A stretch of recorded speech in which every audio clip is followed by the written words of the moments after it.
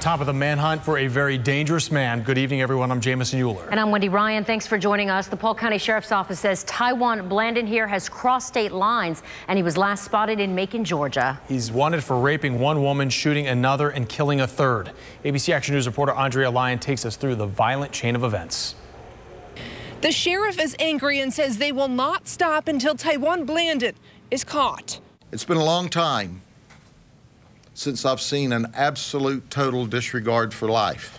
It all started Tuesday morning when investigators say Blandon broke into a woman's home and sexually assaulted her.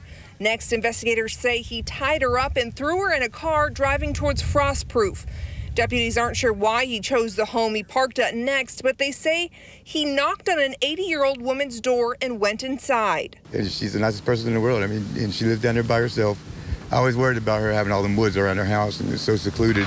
But she loved it. I mean, she loved the birds, she loved the trees, she loved the horses. Neighbors know her as Miss Peggy. Blandon allegedly shot her 2 times while she was holding her 10-year-old dog named Kelly.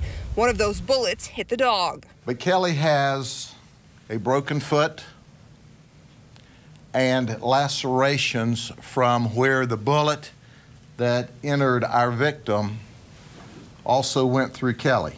But it wasn't over then. During the shooting, investigators say the rape victim managed to untie herself and drove away. They say that's when Blandon went after her in the 2011 Chevy Cruze. Investigators say the victim eventually stopped the car and took off running. They say Blandon chased after her and shot at her. That's when an 81-year-old woman in a wheelchair nearby was hit in the foot. We are going to find him. Our hope is that he does not make one more last bad choice. Again, he was last seen in Macon, Georgia, and deputies believe he could still be in the same vehicle, a 2011 Chevy Cruze with the tag NAG K37. In Polk County, Andrea Lyon, ABC Action News.